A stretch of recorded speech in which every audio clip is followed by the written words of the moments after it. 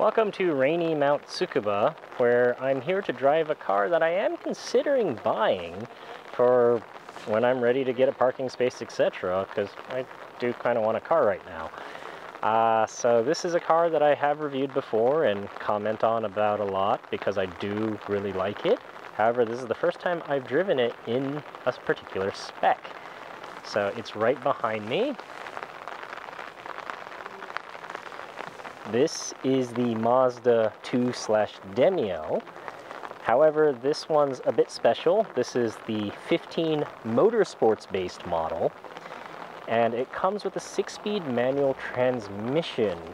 And yeah, I've driven the automatic versions of the Mazda 2 before and loved it.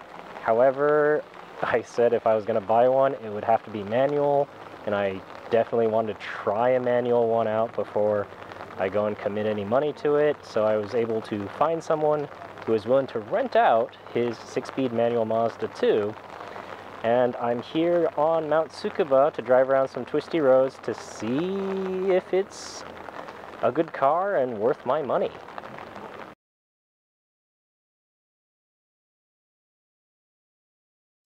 Okay, so what exactly is a 15MB Mazda 2? Well, it's a regular Mazda 2 in the absolute most basic rental car spec that you can imagine, except it's even more Spartan than a rental car. Like, there's none of the safety features on here, there's no reverse camera, there's no blind spot monitoring, etc., etc. This one has been spec'd with a couple optional extras. So for example, it's usually this hard plastic bit here. There's a soft touch pleather going on, and there actually is a navigation screen on this. I was told by the owner of this car that he bought this used, and the previous owner put this navigation screen on here in place of the little AM/FM radio, and it doesn't really work well because a regular Mazda 2 with navigation spec'd has these controls down here to run this screen, and these controls aren't here. And yes, it's a touch screen, but at the same time there's like a home button, a back button, etc. that needed to be used from here and aren't on the touch screen, so this thing has been fairly useless. These seats are very basic cloth seats that are only found in rental car spec cars and the 15MB. Just pretty much this is a very basic Mazda 2 inside. In terms of other things, this has a 6-speed manual, and when this car first came out, manual Mazda 2s were only offered with a 1.3 and a 5-speed manual in Japan. Except the 15MBs, they had a nice 1.5-liter engine and a 6-speed manual, just to make it that little bit more sporting for when you take it to the track. The 1.5-liter engine is now available across the range for new Mazda 2s. However, this one is tuned for premium gasoline, which gives it about 7 extra horsepower, so this is rated to about 116, 117 horsepower. It's not really a big difference, but the engine does feel like it revs smoother. That much can be sure. Let's see, anything else about this car that makes it a 15MB? I think the 6-speed manual on this compared to a 6-speed manual on a regular manual 2. First through third gear is shorter, so you get slightly brisker acceleration. And that's about it. Like the brakes and the suspension, I'm told, are pretty much the same as a 1.5-liter Mazda 2 that you can get now. And what Mazda was basically saying with this car is, here's a car with a slightly basic interior and no extra features on it, and we're going to offer it to you with a slightly more powerful engine and a nice 6-speed manual. Please strip it out and turn it into a race car. It's actually really cool that they do offer that to their customers here.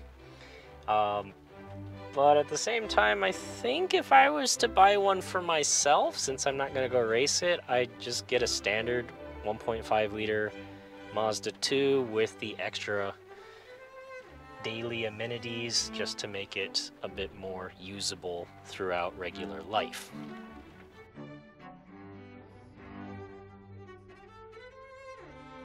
So something that people don't realize about Mazdas is they're low-key, just incredibly good driver's cars.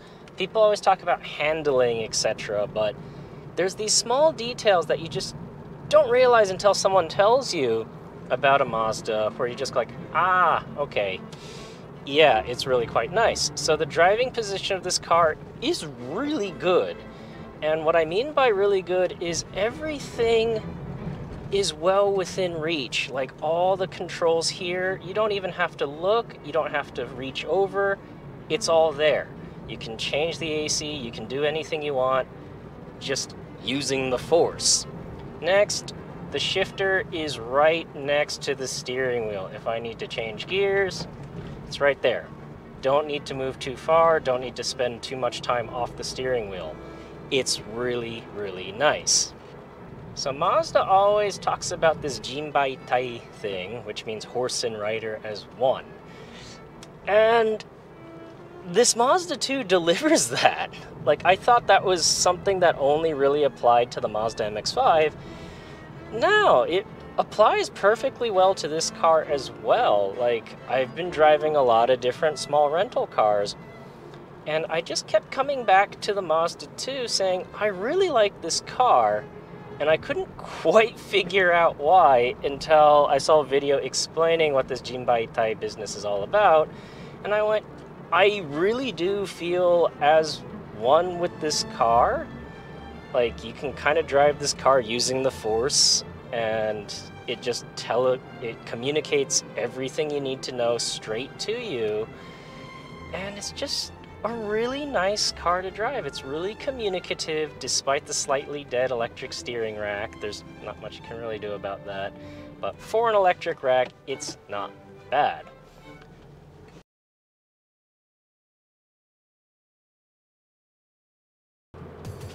So I have taken an automatic Mazda 2 through some mountain roads, and it was fun. However, the manual transmission does make a big difference. This car is just that much more fun. Through the city, it's more fun because it's easy to drive and there's something extra to do. Here, even though I'm not shifting that often because of the tightness of this road, when I do, it feels fantastic compared to just like tapping a lever. You can actually go in and then clutch, try and heel toe, put it in a second, and then boom, you're off. This car is so fun with this manual transmission. Ah, don't buy this car with an automatic unless you have to. The automatic is a fine choice, but this manual is so sweet.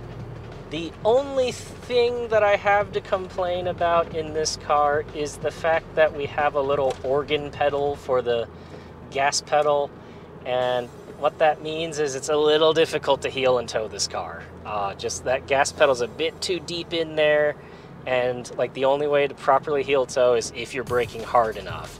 Otherwise, you really have to dig your heel in to hit the gas pedal properly to rev match those downshifts. You can buy a little aftermarket kit for the gas pedal to kind of bring it up a bit more, and that will solve that problem. And if I do buy one of these cars, it's probably the first thing that I'm going to do. Okay, we're now on a bit of road where I can stretch this engine a bit, and it's fantastic. I mean, the regular Mazda 2 engine is already really good, but since this one's tuned for premium gasoline, gives you several more horsepower and it revs a bit smoother. So it genuinely just feels good when you rev it out. It's such a good power plant. And it's not that powerful, you're not gonna go fast. However, it feels fast because that engine just loves to rev, and it delivers back to you in feel. So this car feels really quick, it sounds really quick, but it's not gonna get you thrown into jail for speeding too much. It's kind of perfect in my book. Then as you go around these tight turns, this car feels fantastic. The electric steering, yes, it could give you a bit more feedback and feel, but for an electric rack, this is really good. It's very confidence-inspiring, and the Mazda 2 chassis itself is just so good through these turns. I mean, it's raining right now, and I just have no fear attacking these turns because it's so confidence-inspiring. This is such a fun, capable little city car.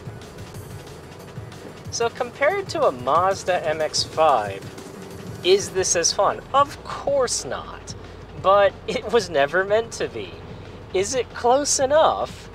Yeah, I think so. I mean, this kind of has that same amount of fun. It's just not rear-wheel drive, and just, there's bits here and there that, just obviously the MX-5 is going to be more fun. However, if you just remember, this is a small, cheap city car. This is an absolute laugh out here. So, the more proper comparison is this 15MB compared to a Suzuki Swift Sport. Is this as fun as a Suzuki Swift Sport? Yes, absolutely. In fact, I think this is more fun than the new turbocharged Swift Sport, simply because you can really rev out the engine on these tight roads, where that turbocharged engine in the Swift Sport was a little too powerful, where you couldn't rev out the engine without severely breaking the speed limit.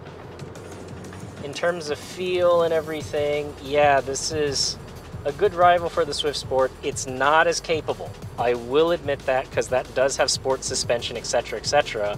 This is on standard Mazda 2 suspension, so it's not going to be as good. However, if you do put some aftermarket shocks on this, it's going to be fantastic. Mazda has designed an incredible chassis, which is probably why they said, here's a Motorsports Base version, please strip it out and make it a race car, because it deserves to be one. So overall, I really like driving this car. In the city, it's brilliant. It's comfortable, it's reasonably quiet, and, it's practical enough. Obviously, if you want a truly practical car, there's things like the Honda Fit, etc., that will give you more space, etc. However, a Honda Fit is not going to handle like this. It's not going to have an engine that revs like this. It doesn't have a 6-speed manual anymore.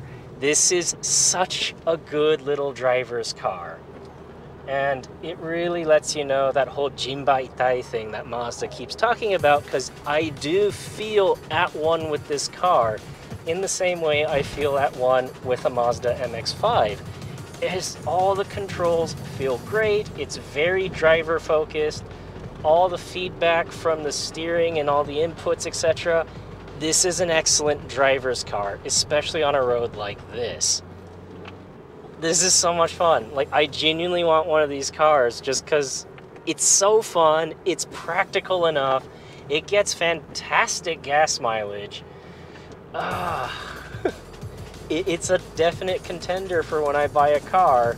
And as much as I love the Mazda MX-5, this is getting there on the fun level, and I can sit 4 people in the car, and I can get some Costco in here, and it gets better gas mileage. Is the MX-5 that much more fun to make me say, screw the practicality, let me get a sports car? I don't know, I think I need to back them, but given how fun this car has been today, maybe I might just get one of these, because I may regret getting the sports car, and then, a few friends of mine want to go somewhere and I can only take one of them, etc., etc. This is such a good car, so maybe the adult in me will choose this.